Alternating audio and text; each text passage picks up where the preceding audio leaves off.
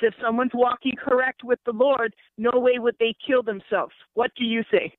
Well, I believe that, again, to say that somebody that kills himself automatically goes to heaven, you'll never find that in the Bible anywhere.